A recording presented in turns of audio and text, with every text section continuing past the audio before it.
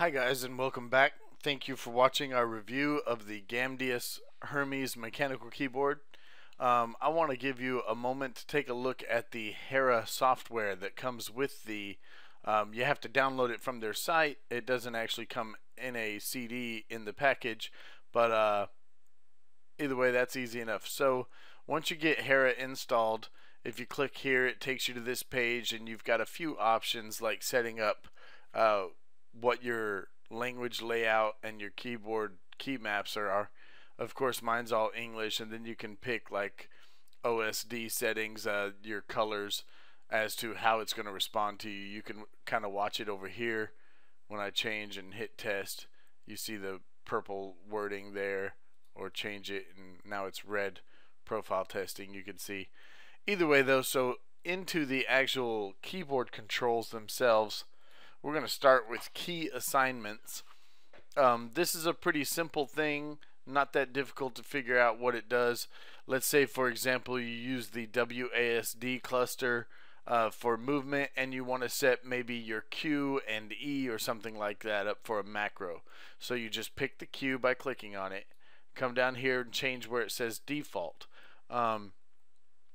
Then you can set it up for any of these basic functions. You can either quick launch, and that'll take you into programs, or a website, or opening a folder, anything like that. You can set it up for the macros again. You can set it up to just replace other keyboard keys. For example, maybe you want that to be your jump, so you just make it a space bar or something like that. Whatever it is you need it to do, it's pretty fully customizable. There is I want to say there's pretty much nothing you can't do. You can even set it up. You see Skype functions, Windows functions, media controls. You have all of that. Even call HERA, which I'm honestly not 100% sure what that does.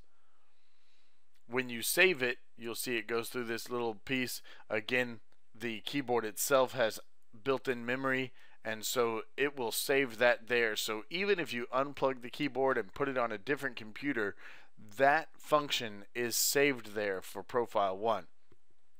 So now, for example, let's say I open up a notepad just to type the Q button here, and instead it closes HERA and opens it. Okay, that's what it does. So when it said call HERA, I thought maybe it was actually going to try to make a phone call.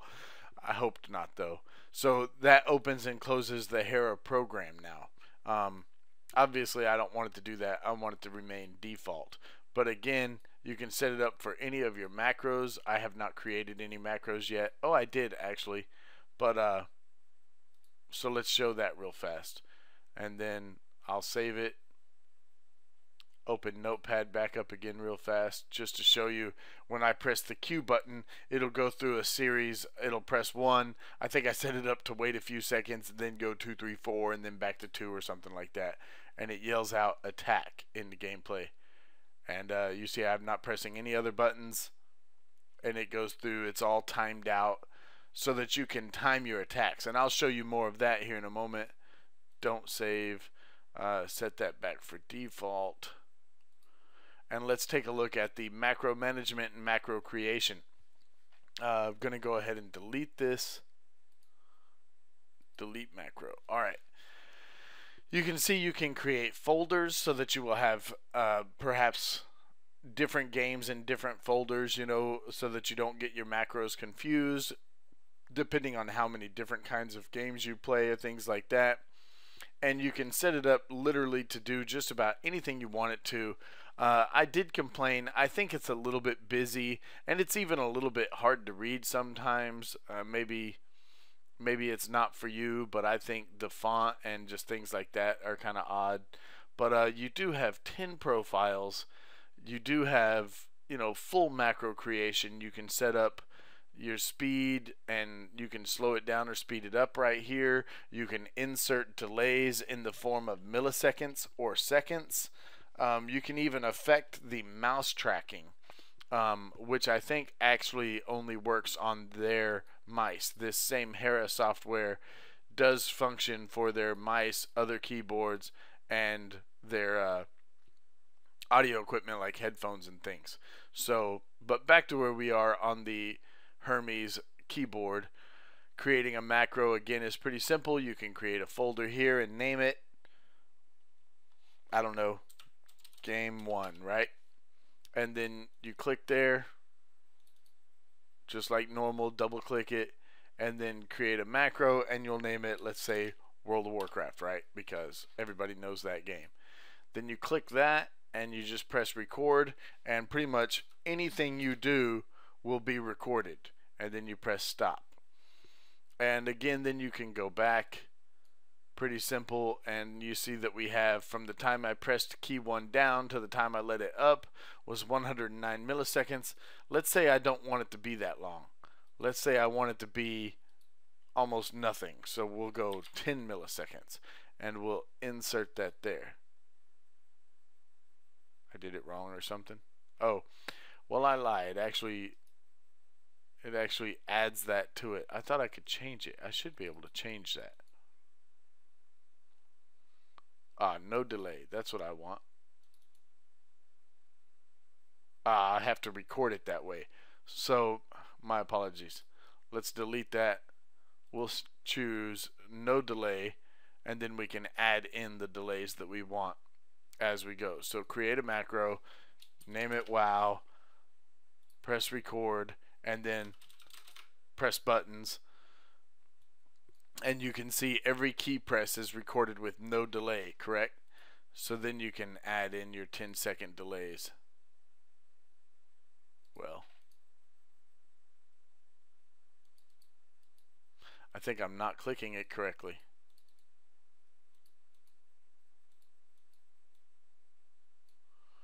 Huh. Did I stop? Okay. There it goes. I didn't stop it the first time, so it was still trying to record the macro. My apologies. Again, that's part of what I'm talking about. It's kind of busy, and it's actually it's a little bit difficult to hit the buttons sometimes. I don't know if you can see my mouse here. Sometimes it doesn't record my mouse cursor, but either way, so you can see I added in the 10 millisecond delay. Now I can add in another one here, you know, after every key press. You know, maybe you need to do that to make up for global cooldowns or something like that. I'm going to delete the macro. So macro creation isn't, you know, it isn't incredibly difficult, but it's not incredibly intuitive either. And again, I said that my only complaint about this keyboard was this software, but it's really not a big deal. I did obviously still give it a gold award. So moving on from macro management, keyboard luminance is pretty simple. Again, you can control that by pressing the function button, and the 8 button increases luminance, and the 2 button on the number pad, the 8 and 2 on the number pad, the 2 decreases luminance. And you can see that scroll through. That's me pressing the buttons here. And but of course then you can also just select the ones you want from this page here. Assign sound and timer. Now this is kind of interesting. You can set up like sound warnings and timers for maybe if you attack something and you only want to spend so much time on it, or if you want to just keep track of how long you play. Maybe you only want to play for an hour that day, and then you want to stop and take a break. You have other things to do, you know, things like that. I mean, really, your limitations are your own, you know. I mean, you're limited to your own imagination. So let's set up, let's set up one of these alarm sounds. And I actually kind of like this first alarm. I think you guys will be able to hear it. And I'll play it here.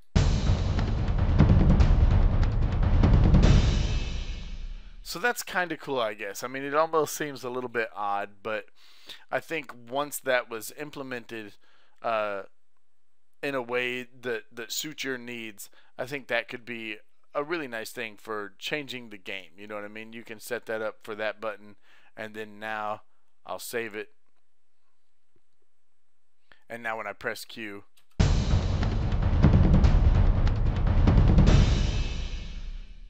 that sets off an alarm. And I want to say maybe you can attach that to macros so that you know when you've used certain macros. You can attach that to a timer.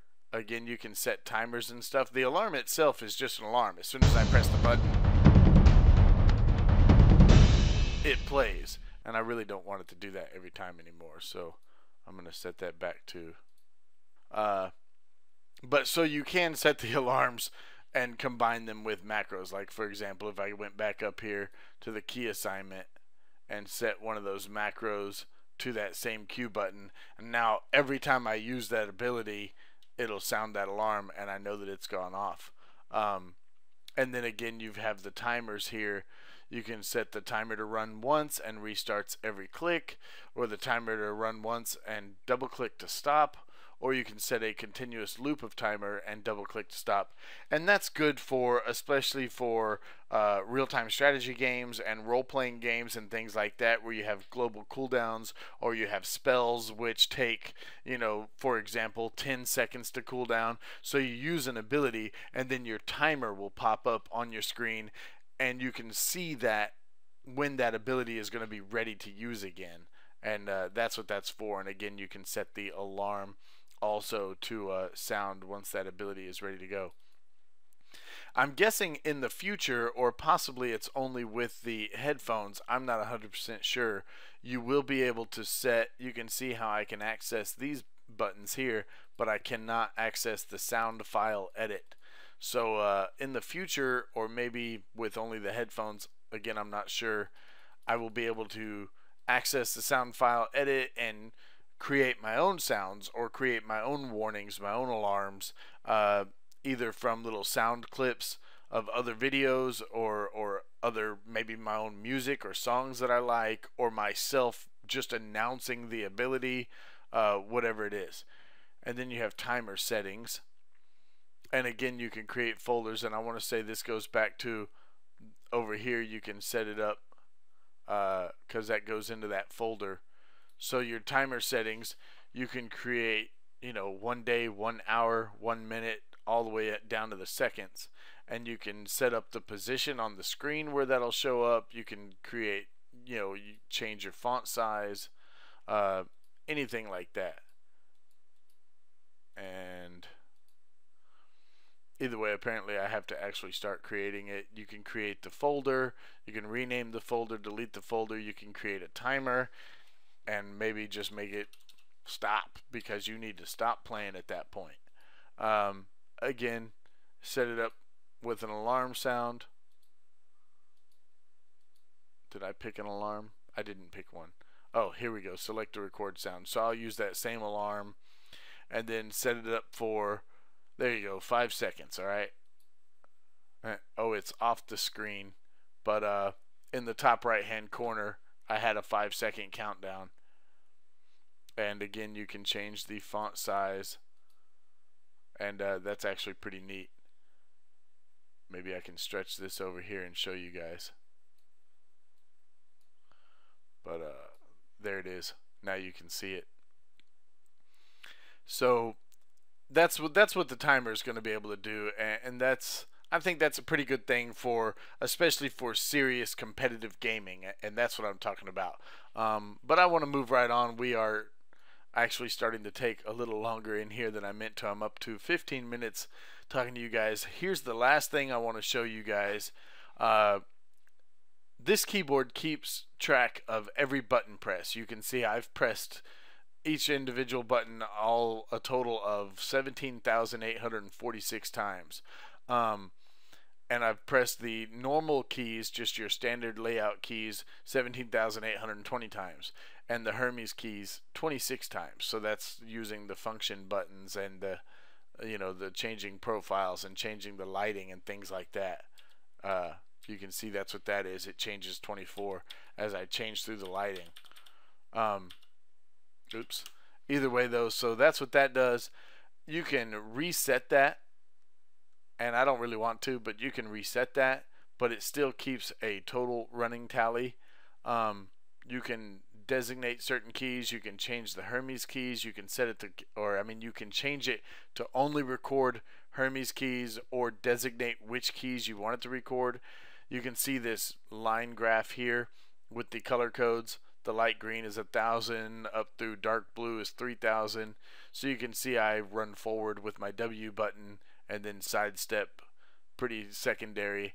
I've been playing a game that uses those functions, and then jumping and things like that. The point is, using that, you can keep track of all of the abilities that you use most often and how you do it. And again, this is what the GAMDIAS software calls the muscle memory, and it'll keep track all the way through 5,000, 500,000, or I guess this is the 50 million. I'm not sure what KK.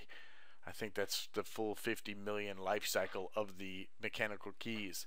And that's a pretty neat thing, I think, to be able to keep track of what buttons you use and when. The Olympics is not ready, and then of course you can just update your software here. I've already checked. I don't have any new versions, but either way, so that's what everything on the GAMDIAS Hermes keyboard, and that's a nice little overview, a good bit of time taking a good look at the software that comes with the Hermes, the HERA software. So I appreciate you guys watching.